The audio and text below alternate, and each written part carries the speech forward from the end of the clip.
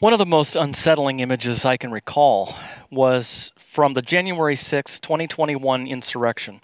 A wooden cross propped up outside the U.S. Capitol, surrounded by a mob of people hoisting up American flags, not far from a faux hangman's platform and noose apparently intended for the vice president.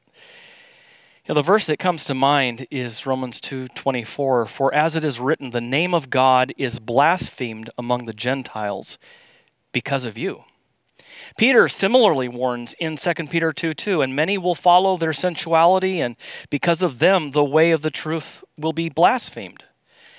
The January 6th attack on the U.S. Capitol, which included insurrectionists praying Christian prayers once they infiltrated the Senate chamber, has prompted a renewed conversation about what's called Christian nationalism.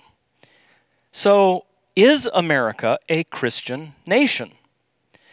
In the most important demographic study of Christian nationalism to date, Andrew L. Whitehead and Samuel L. Perry point out that 78% of evangelicals favor Christian nationalism. However, 65% of all African Americans do as well, which is the largest proportion of any racial group. The difference is that African Americans appeal to the Christian nation narrative for greater social justice rather than to defend white privilege. But for whatever reason this idea of a Christian nation is invoked, does the general concept stand up to careful biblical scrutiny? I would suggest that the Bible opposes any notion of a Christian nation apart from the worldwide body of Christ.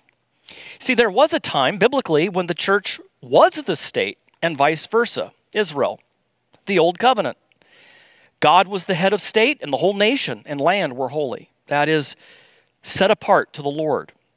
Like Abraham, individual Israelites looked to the coming Savior and were justified, even as we are, by grace alone, through faith alone, in the coming Christ alone. But there was another covenant that the people, rather than God, swore at Mount Sinai, promising all this we will do. If they broke it, then God would drive them out of the land just as he had their enemies, as we see in Deuteronomy 28. It's like the covenant that Adam swore to keep but transgressed and was driven out of the garden. Unlike God's unilateral promise in the Abrahamic covenant of grace, the national covenant's promises of blessings and curses in an earthly land were based on Israel's faithfulness. However, as Hosea 6:7 tells us, like Adam, they broke the covenant. But in the fullness of time, God sent his Son, the Messiah, to fulfill the law and to bear the sin of the world. Having done this, he rendered the national covenant with Israel obsolete, as Hebrews 8:13 tells us. The new covenant is far greater in its promises, blessings, and mediator.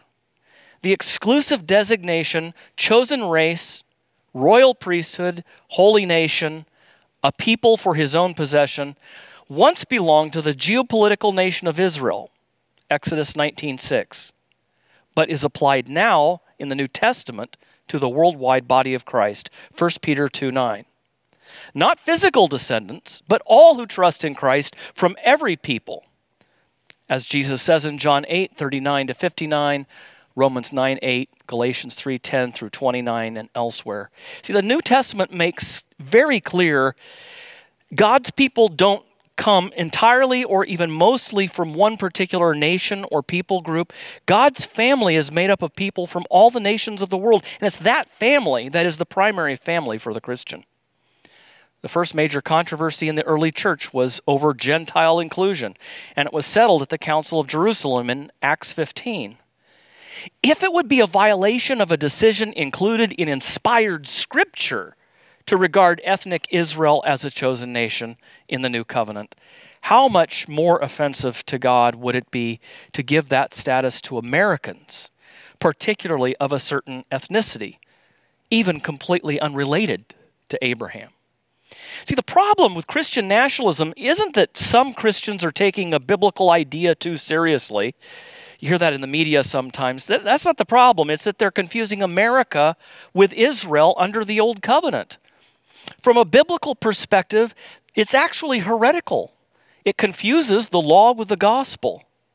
Christian nationalism violates the doctrine of one holy Catholic and apostolic church. Despite what we hear in the oratory of the left and the right alike, there is no national soul. Salvation does not come to nations that, like Israel of old, rededicate themselves to the law, 2 Chronicles 7:14. And besides, even if it did, we've broken it repeatedly, even while we were singing about God having crowned our good with brotherhood from sea to shining sea. This unbiblical ideology of an American covenant not only coincided with, but helped to provide the spiritual justification for slavery, manifest destiny, and ethnic segregation.